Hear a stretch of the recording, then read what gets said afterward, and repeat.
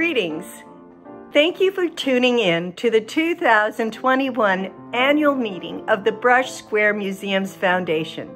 It is my privilege to serve as the director of the O.Henry and Susanna Dickinson Museum in Brush Square. 8 years ago, the foundation and I embarked upon a mission to protect and restore the O.Henry Museum for future generations. We conserved the museum's most important artifacts. Today, thanks to the foundation, the O.Henry Museum is only months away from being fully restored, and the O.Henry family piano, an 1860 Horace Waters square grand, is ready to be played. Once again, I want to thank the Brush Square Museum's Foundation for their steadfast support and to thank the O.Henry players for their talents and efforts to keep O.Henry stories alive. So now, please let me introduce Mr. Bernard Mollberg, piano conservator. Hello, my name is Bernard Mollberg. Today is March 13th, 2021. I'm speaking to you from my piano restoration shop on a mesa in Blanco County. It was our privilege to be able to restore this square grand piano, which is one of the significant parts of the collection at the O.Henry Museum in downtown Austin, Texas. I first saw this piano in 1995. My shop was in Austin at that time, and it was a pretty sad old piano. It was built in 1861 to 1864. So even 27 years ago, it was still old and it needed a lot of help. So over the years, I've spoken with inquiries from Parks and Recreation Department who administers the museum.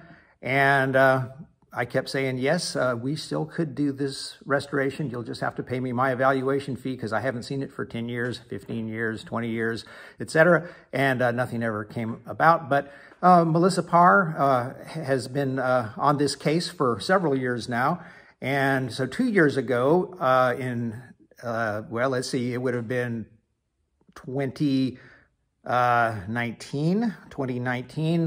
in February, I provided a restoration estimate. I visited the museum and refreshed my memory about the piano, and we came up with a list of conservation restoration techniques to bring this piano back into a good state of durability as well as playing capacity.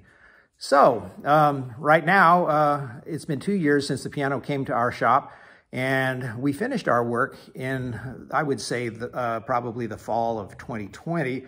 And right now, it's just waiting to go back to the museum, where I understand that Melissa Parr and I made a bet that we would get the piano restoration finished before the restoration of the O.Henry Museum. So I think it's perhaps the case she's going to have to buy me a margarita somewhere, and maybe even my staff members. So we'll see how that all turns out. Anyway, Melissa did ask me to tell you a little bit about how I came to restore pianos in general. I had an early work experience working for Otto Hoffman, the notable pipe organ builder in South Austin.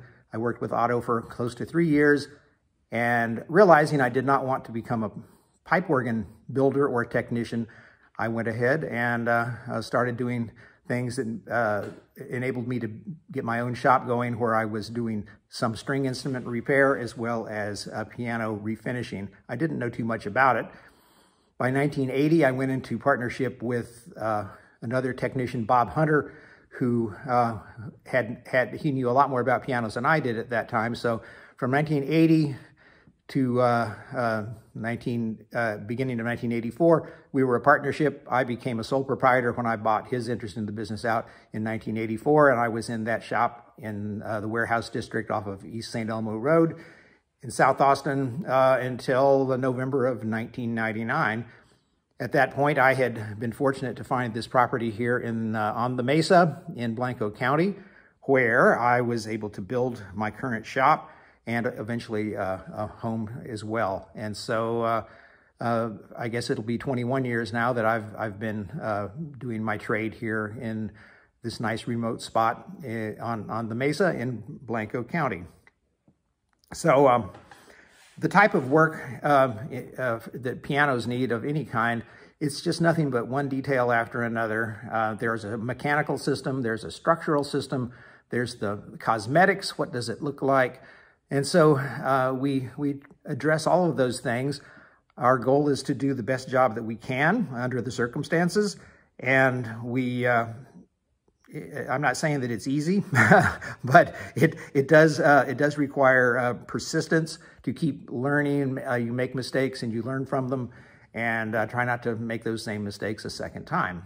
So a piano that's over 150 years old, such as this Horace Waters that lives at the O.Henry Museum, you don't do the same things you would with, say, a 1920s Steinway or Mason & Hamlin Grand that are basically modern pianos, even though they're also pushing 100 years old. This type of piano, the rectangular shape, was popular as a home piano. Primarily, it was not something that the artists of the day would use. Commerce follows what the demand is, even in the 1860s. People liked the rectangular shape of the piano because it could go into a corner, it could go up against the wall, you could put your portraits and seashell collection on the lid. So it was very popular as a home piano. And, you know, the best musical form for a piano is what the Germans called the Flügel shape. That Flügel means wing, like the wing of a dove or perhaps even a buzzard.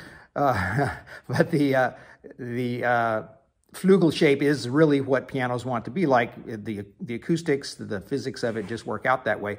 However, given the motivation, they can be made into all kinds of shapes. Some are upright pianos fitting up against the wall. The square grand is essentially a rectangular box where it is supported by 4 legs and has a pedal lyre to it.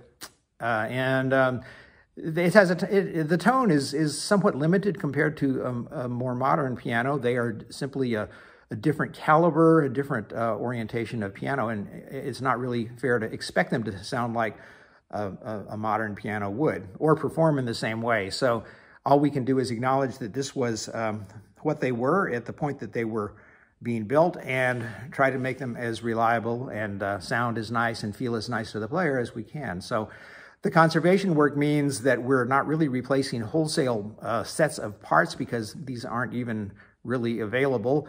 So we're restoring all the teeny little wooden parts, and we're replacing all the leathers and the cloths. And we did get new hammers that I think are probably quite similar to what the original ones would have been. So after our 1.5 years of work, this piano is playable. It can be tuned. It's our sincere hope that the O.Henry Museum can cherish and use this piano in their mission. I think it's going to have a good potential for the museum, for particularly if they host musical ensembles, singers. This will it's a small space, and but it will certainly hold its own for any kind of music that might be going on when they schedule something as part of what the museum is doing. So we're hoping that it will find some good use and good appreciation when that's going on. It is a little old. It's still old.